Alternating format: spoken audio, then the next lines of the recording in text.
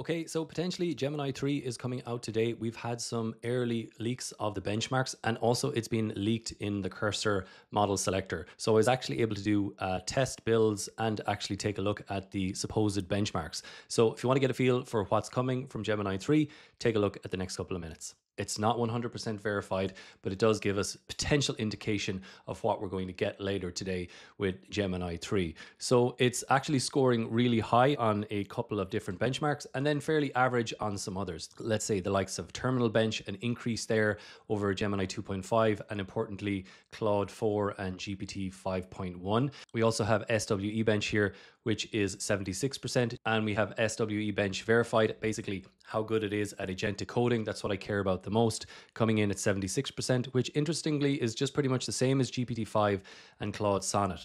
So we're not seeing a huge jump in the SWE Bench verifications. We are seeing big leaps in other areas like Humanities Last Exam, AIM 2025 in terms of mathematics, and multimodal understanding and reasoning, the MMU Pro, able to do multimodal reasoning across text, images, etc.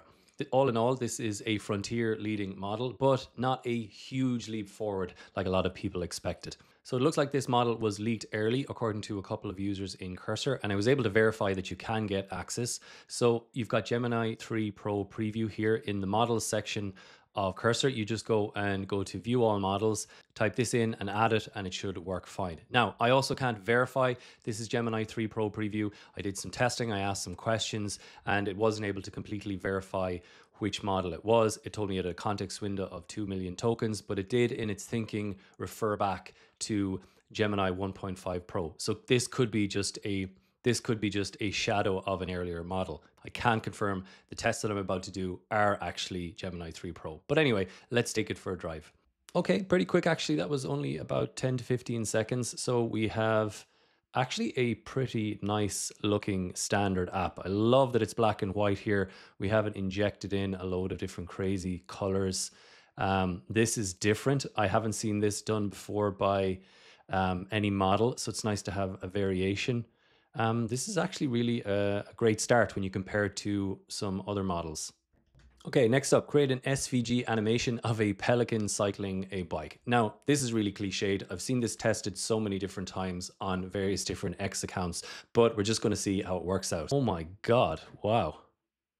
This is impressive. So this is a Pelican cycling tour. So this is the SVG that was generated by Gemini.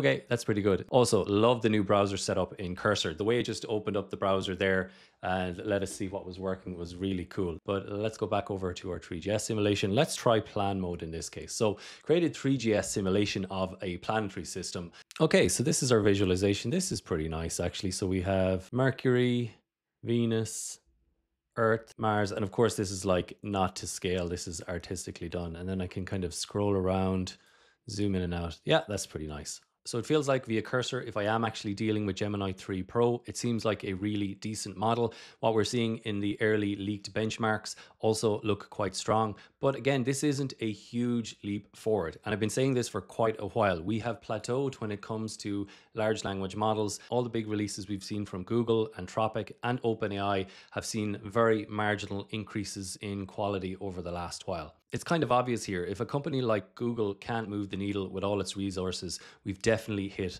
a level of a plateau. All the same, I'm really looking forward to the release later on and getting a decent test going. I'm going to cover that in the channel here. So subscribe if you want to see best how to work with Gemini 3 Pro for building out apps. And also check out switchdimension.com. It's my course and community where I teach you how to build apps with AI.